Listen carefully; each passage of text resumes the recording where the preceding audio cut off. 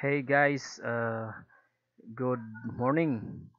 So this will be our second video from our applied Autolisp series. So we call this Excel to Autocad Autolisp. This program will uh, get or retrieve data from Excel, and we will process it, and then we will draw a line. This is used in the survey when you have uh, x and y coordinates or topographic survey. So this is useful for the surveyor. So this is also a request from our friend in Facebook. So this is one. Of, this is one of the requests, but I think this is the easiest and the smallest one. So I created this first. So let's get started. So this is the version, guys. This is the version 1, uh, May 17. The program demonstrate to get data from Excel and draw the line based on that data. Okay, so we will create our I will make this, guys, very fast. Okay, I will this is our commands: get cell, and this is the functions, and we will load our ActiveX uh, extension. Oh, this is our error handler, and now this is our this is the code to get the file, Excel file. Okay, to open a file, Excel file. And this is our variable. This will pass the output of this is file name of our selected Excel.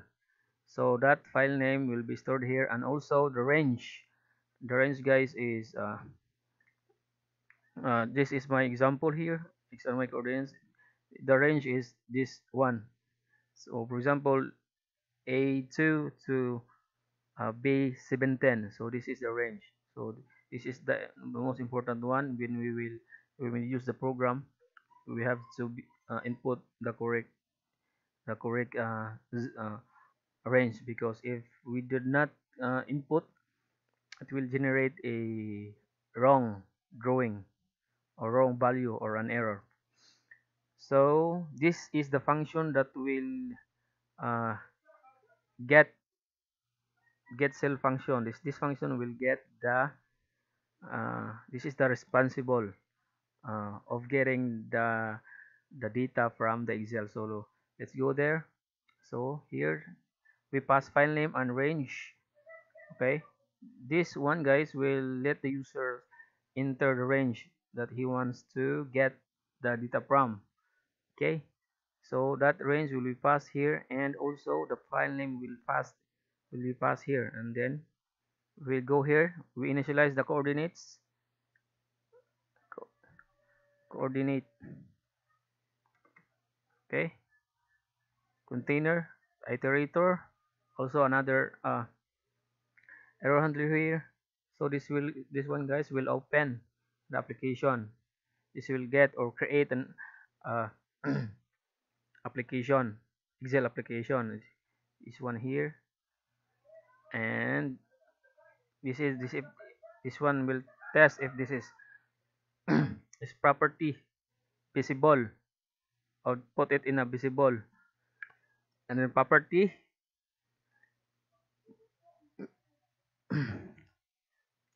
And then next, guys, is catch.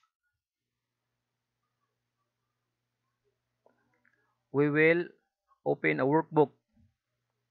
Okay, workbook of that file, of the file name that we supplied, this one. And second is we will get the worksheet, this one here, the worksheet. Okay, and we will let it the active one. Okay, this will let that to be active. And then second is, now we will get the range. This is time that we will get the range that we supplied. For example, we supplied A2 to B17, so this one will get the the range and the range name here, and then after that we this one will get the value from that range and be stored here.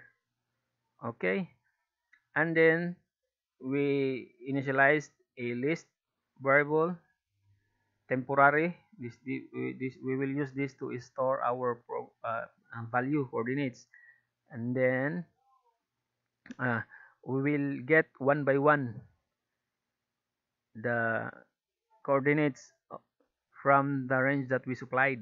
Okay, first coordinates, this one will get the value, this is the first, the x coordinates, and this one guys is the y coordinates. Okay, and this one guys this will get the variant value, because that variable is a variant, so we get that as a value. And so these guys will only test if the x and y coordinates are available. Because if it's not, it will go to the other to the next items. If it does, then it will finally get the value of that coordinate x and y coordinates. So it will join. Okay, guys, this one and this will be concatenated, and they will be one value. Okay, so unseparated by comma. Okay, and then next is it will loop again to the another coordinates, and the same process guys, it will process it, get the value, and join together the next until it's done, and then all the coordinates will be stored in the coordinates list. All right, so after that we reverse the the coordinates, because this one will is the value of this is after the loop, this will start at the end coordinates, so we will reverse it, so it will start at the beginning of the coordinates. So after that the value will be stored here, and finally this guy here will do the drawing. It will draw the line. Okay, and it will print successfully, and the program will end. So let's try now. So what we have here is uh, coordinates. So I will open the AutoCAD. I'll open the AutoCAD now, and then we will try to get this value.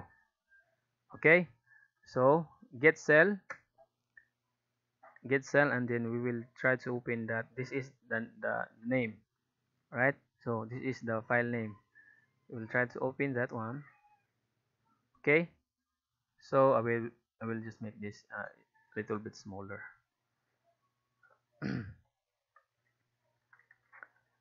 So since that we want this guy here A2 and this one B17, so we will input that there, B17.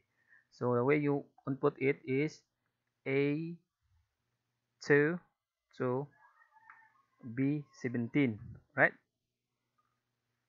Okay, so this is it. This is now the line.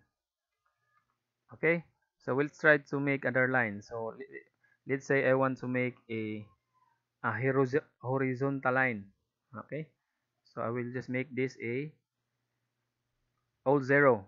I will save. And of course, in actual job guys, your surveyor will provide you the data, and just input it in the Excel and just try to select it. Okay, so get cell, latitude and longitude, or what do you call that? uh, how do you call that in survey? The departure, easting and northing and easting, right? Okay, if that is the correct term. So we'll open that one and let's try to load again the B17. Okay, so this time it created a line with horizontal. uh, this one is supposed to be, this one is not a zero,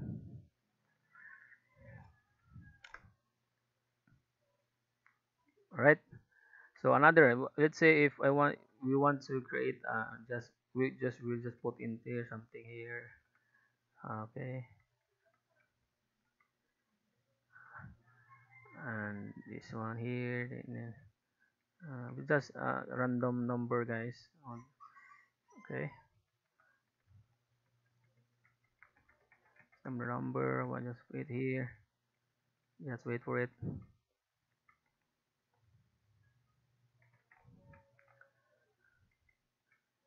Okay, so we save this one and we will try to we will try to mm, get this one, A12, A22, B27, right? No, oh, no, it's the file first. It's the file A22, B27. So it will generate a random line. But this is the concept, guys, of course. So that's it. So if you want this, guys, just comment down below your email and don't forget to, of course, subscribe. We will not be sending this if you don't subscribe.